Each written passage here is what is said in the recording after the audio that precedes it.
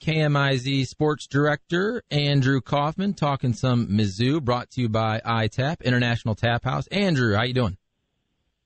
Doing great. Great to be on with you, Charlie. It is every Thursday. Love having you on. So let's start with last week, Mizzou versus SEMO. I don't know really what you're supposed to draw from a game against SEMO. You win 59-28. In a way, I was actually more interested and excited to see some of the backup quarterbacks go out there and play, Brady Cook and Tyler Macon. So give us your big takeaways from that win for the Tigers, Andrew. Yeah, it's hard to take away too much, but you can't take away the fact that they got 77 players in the game. Coach Rickford said that's the first time he's ever done that. That seems like a lot of players. So they had 12 different guys catch passes. They had 7 different guys run the ball. So definitely spread it around. Everyone got to get in the game. You mentioned Tyler Macon and Brady Cook. Brady Cook leading the Tigers on a scoring drive right to start the second half, and then Tyler Macon getting a lot of playing time. And his first collegiate pass was a 65-yard touchdown to J.J. Hester. So that was pretty cool to see, and perhaps something the Mizzou fans will see a lot more of perhaps at the end of Tyler Macon's career. So I think that had a lot of Mizzou fans excited to see those two guys get in the game. But in the first half, Mizzou absolutely dominated. They were up 38-0 at halftime. They scored on every single first half possession, and they had 1 field goal, but the rest touchdowns. So, Mizzou took care of business in the first half, which is exactly what you want to see. Connor Bazelak throwing 3 touchdowns. Tyler Beatty continued his tear on college football this year. He had 3 touchdowns as well, 2 on the ground, 1 receiving as well. So everything I think you wanted to see in the first half, you saw from the offensive side of the ball. And then on the defensive side of the ball, it's SEMO, so same thing we said about the offense, but they did hold SEMO to, I believe it was 60-something, or maybe it was 56 yards rushing. So it was, the rushing defense seemed to, step up. SEMO was 0 for 5 on third down. They didn't see past midfield until late in the second half. So the Tigers got the job done. The rush defense looked solid in the first half. The second half was a completely different story, but Coach Trinkwitz after the game, he said he wasn't worried about it at all because you got a lot of new faces in there, a lot of true freshmen in there. He said they would have been better off playing SEMO's defense than Mizzou's defense just because those guys that were in the game in the second half, they were running the scout team. So take it for what you will, but Steve Wilkes, defense coordinator, did say he was concerned about the second half because those are some guys, those second, third stringers, that they're going to see some playing time at the end of the year. That's for sure. Missouri bettors were also concerned with that second half. We all know. Now, maybe I was thinking about those guys and gals. This may be an unfair question, and it's more for the future, but I do think it's interesting because Connor Bazelak, I don't think he's going anywhere, at least for the next couple years. And I believe the assumption is, just because he was more highly touted coming out of high school in East St. Louis, is that Tyler Macon eventually will be the starting quarterback. And I know it's very early, but do you feel like Brady Cook will have something to say about that question? Yeah, absolutely. And I remember watching Brady Cook in high school. His deep ball is really special. I mean, the way he throws that spiral, there's not many guys that can throw a deep ball like Brady Cook, especially in high school. We haven't got to see it as much in college yet, but I'm sure we will. That's going to be an interesting battle. Right now, Brady Cook is the number 2, but he's also, a year older than Tyler. So that will be something, for the future. And I know Mizzou's also got a 4-star quarterback coming in for next year as well, that he's going to have something to say about it as well. So there's definitely a ton of talent at quarterback at Mizzou, which has kind of been the trend at Mizzou over the last decade or so. So it'll be an interesting competition. But right now, Connor Bazelak, he's the guy, and he's impressed me a lot. So I'm not sure. He'll be here this year. I think he'll be here next year. But then, depending on how he progresses, it will be interesting to see how that goes. We're talking with Andrew Kauffman, sports director at KMIZ TV in Columbia, brought to you by ITAP, International Tap House. A couple other local guys, some wide receivers. You got Dominic Lovett from East St. Louis. You got Mookie Cooper here in St. Louis, and Lovett goes 4 catches for 79 yards, Cooper 4 for 64. And I know it's mostly at the end of the game there, and you're playing SEMO. Could you see, though, as we progress more and more into SEC play, you got Boston College this week, but those guys' roles potentially getting bigger as the season goes on? Yeah, it was by far their most productive game together, I thought.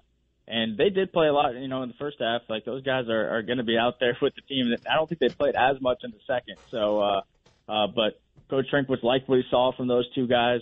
And Connor Bazelak had, a good point that Mookie Cooper was out a lot of fall camp. He's a new guy coming in, a transfer from Ohio State, and then he was out during most of fall camp due to injury. So they haven't quite been able to get that connection that he would have liked to have this early in the season. But I think as they progress through the season, they'll get more and more comfortable with each other, especially on some of those deep balls. We saw it against Kentucky.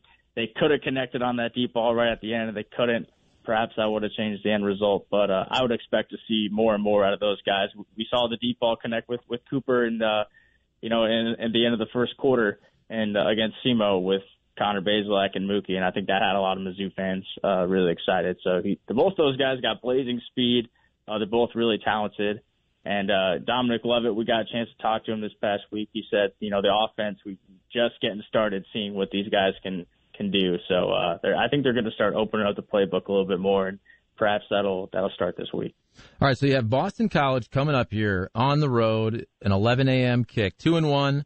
Mizzou, Boston College is undefeated. I'm going to be honest with our audience. I don't know much at all about Boston College. I'm sure this week all the guys, the coaches have been talking about Boston College. So Andrew Kauffman from KMIZ TV, what do you know about Boston College? What have the coaches and players been talking about in terms of how this game will play out and what Mizzou needs to do to get the win? And the Tigers are 1.5-point favorites here on the road.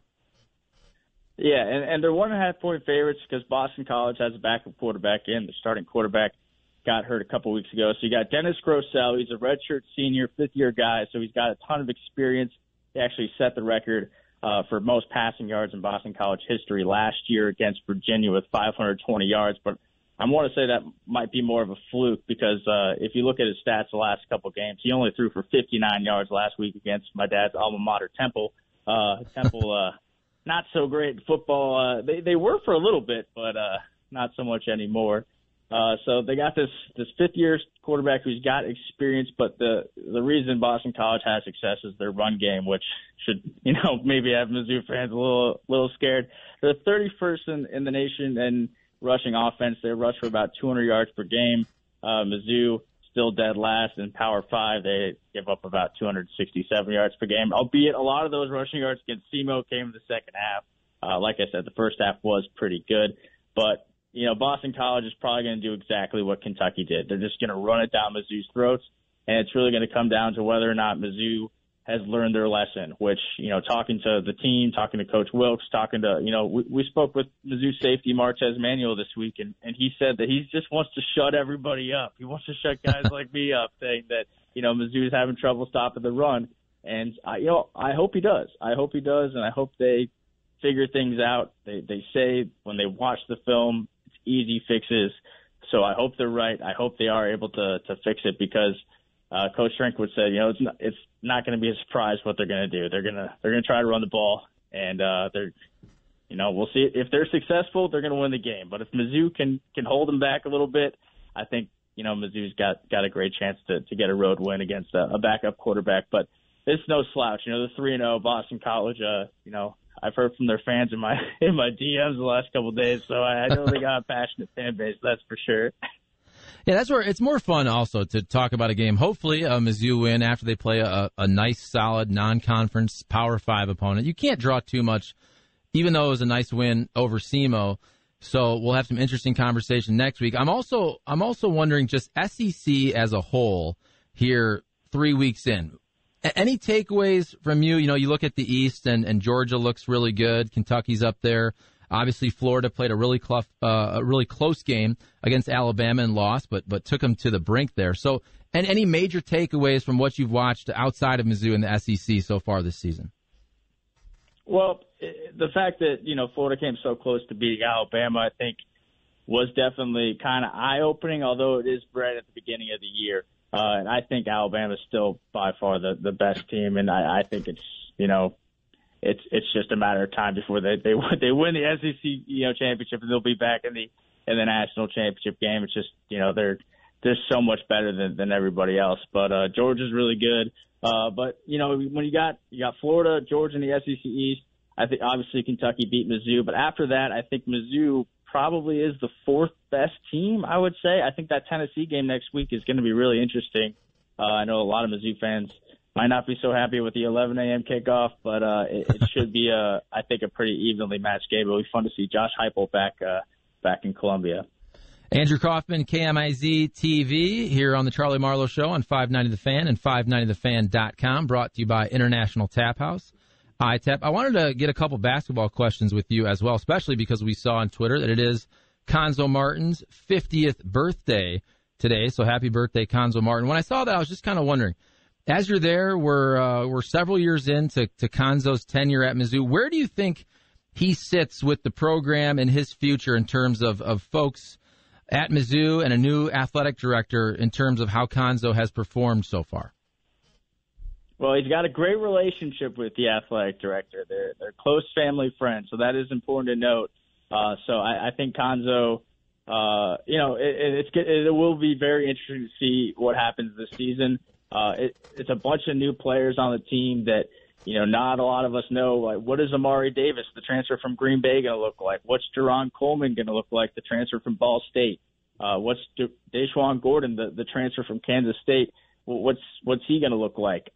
These are questions that we can't quite answer yet. We know that Javon Pickett is a senior leader on this team. We know that Kobe Brown's probably the best player on the team this year. We haven't seen Sean Duru Gordon play at all. He's the redshirt freshman that sat on the bench last year because he wasn't allowed to play. But he'll be in this year. He's a 6'7" forward. So they've got these pieces this year that, if I had to guess, I think it's going to be tough for them to make the NCAA tournament. But I could be completely wrong because perhaps some of these transfers are really going to, step up and be really good. But he just got Aiden Shaw as a recruit out of Kansas City last week, or the Kansas City area, I should say. And so that's a 4-star. That's the best recruit he's gotten since Jeremiah Tillman, since the Porter brothers. So, at least he can say, hey, if our year's not this good this year, we at least have this big recruit coming in next year. But he's definitely, he needs to get Mizzou back to the NCAA tournament. And for Mizzou fans, I think they want to see not just make the NCAA tournament, but this is a team that I think fans would like to see consistently make the NCAA tournament and perhaps even compete to get to the Sweet 16, Elite 8 year after year, because there's enough talent around here that that should be the case. So it'll be an interesting year for Coach Martin. I'm curious to see how this team kind of comes together. A lot of up in the air, so it's hard to answer exactly how good they're going to be. Yeah, you mentioned Aiden Shaw, top 60 prospect, 4-star, 6'8" wing. I was going to ask you about him, and you mentioned him. I also think, I was chuckling when you're naming the players, and this is not specific just to Mizzou. I don't like the way, especially college basketball has gone with the transfers, and I understand, like, kids should be able to transfer. I understand COVID changed everything. You got an extra year. But don't you feel like you cover Mizzou every day? And the last couple of years, it seems like you have to introduce yourself to an entire new team every single year. And I just think from a fan standpoint, you like to kind of see these teams grow together. Like when I first got here in 2008-ish, you had that team with Marcus Denman and Kim English, right? And, Flip Pressey and all those guys. And you saw them grow 3-4 years. And it's not just Mizzou. Now I'm watching college basketball, and I don't know any of these players and where they're from and who they're playing for now. Yeah, it's like almost like a huge celebration if a player can go 4 years and stay the whole time. I mean, Jeremiah Tillman did it, and I think he deserves a lot of credit. And like I'm, not joking when I say that because it's crazy like that Jeremiah Tillman stuck it out, and it was fun to get to know him and see the progression. That's how it should be. I think before Jeremiah Tillman, Ryan Rosberg, another St. Louis guy, was the same way, where we got to see his development, and that was really cool to see. Not the case with this Mizzou basketball team, and it's not just a Mizzou problem. This is definitely nationally, but I wish I liked it a lot better back in the day. A little bit. I say back in the day. It's not like I'm only 28 years old, but I've got relationship with guys like Lawrence Bowers, guys that I covered, all their careers. And guys like Kim English, and it's like those relationships you build, as a journalist with a player. Those are fun to see versus when you have guys coming in and out. It is a little bit more difficult, but guys like Javon Pickett, he's a guy that this will be his fourth year. So, he is a guy that I expect big things from, and you got to give him credit for staying around. And I know he's a guy that Konzo really likes. He plays really good defense, but we'll see how his offense progresses this year. So it's just the way it is these days, I guess, Charlie. Finally, will you be making the trip to Baston and eating some chowder while you cover that game? I wish I was. Not in the cards this year, unfortunately. I was really looking forward to hopefully getting to Boston because I haven't been there since I was a kid. So I think that would be a really cool place to go. But Mizzou will get the opportunity, and it'll be exciting to watch them. 11 a.m. on Saturday. Awesome. Cannot wait. Andrew Kauffman, thanks for your time as always, sir. We'll talk to you next Thursday. Sounds good. Appreciate the time. All right. That's Andrew Kauffman, sports director at KMIZ TV in Columbia, brought to you by International Tap House. That is ITAP. ITAP Delmar is now open, corner of Skinker and Delmar in the CBS building. They have college football and Sunday ticket there. Any ITAP location will have Mizzou games on. If they aren't on, just politely, Jim, ask the bartender, please, sir, or perhaps please, you could change the channel for us. Please, milady, could you please turn on the Mizzou game at 11 a.m. on a Saturday while I drink my mimosa and eat my omelet here? Also, you got locations. Okay. 5 of them. Soulard, Delmar, Columbia, Missouri, of course. That's the one that Andrew Kauffman goes to. KC, Crossroads, and also Louisville. And the new location there in Delmar that just opened, as I mentioned, they got trivia. It is every Wednesday at 7 o'clock at the International Tap House on Delmar. So how about that, Jim Hewer? Mizzou, I'm looking forward to this game. And that's why, okay, SEMO, weirdly, I was more excited about watching Tyler Macon and Brady Cook, because you knew they were going to destroy SEMO. It was a pick-your-score game, and the only reason Mizzou didn't cover is because they got their starters out a little too early. So, Eli, if you want to take care of your bettors, I'm not saying you should, but maybe if the spread is 34.5, maybe you make sure you get up to about a 49-zip lead before you look at the backups, but he's not concerned with that. No, he's not. He's concerned in keeping those guys healthy so they're ready to go this week against the Eagles of Boston College. Look, if Tyler Beatty would have gotten hurt on, point number 35 of the first half, you know what that would have been like. Wouldn't it have been funny, though, if somebody asked him that?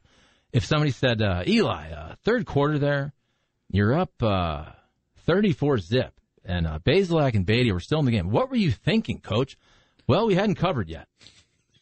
What? Just be honest. Yeah, just tell us. We didn't cover yet. I got some boosters that are really into that. They're big money, big ticket people, and we like to keep them happy. And so everybody knows I am joking. Yes, and you are. got to get those guys out. And again, I was very excited to watch Brady Cook. I was very excited to watch Tyler Macon. You knew they were going to destroy SEMO, and they did. But seeing those young guys for the first time, not the first time, but really, this year, to see how they're progressing, Tyler Macon for the first time, that was fun to watch. Absolutely. Look, that's what that is for. That game is for that reason. It's to get reps for your second and third string guys, get them a chance to play. Because the reality is, unless somebody gets hurt, they're not going to play. That's just the way that is. If Connor Bazelak doesn't get hurt and if he's not completely awful, those other guys aren't going to get a chance to play. And those games, as much as they're not great to watch for fans and pay the ticket prices and all that, that's to help build the depth in your program. So when those guys have to take over at some point, they're not shell-shocked going, I've never been in a game before. And some of them might not have been in a game for 2 years. So that's what that's all about.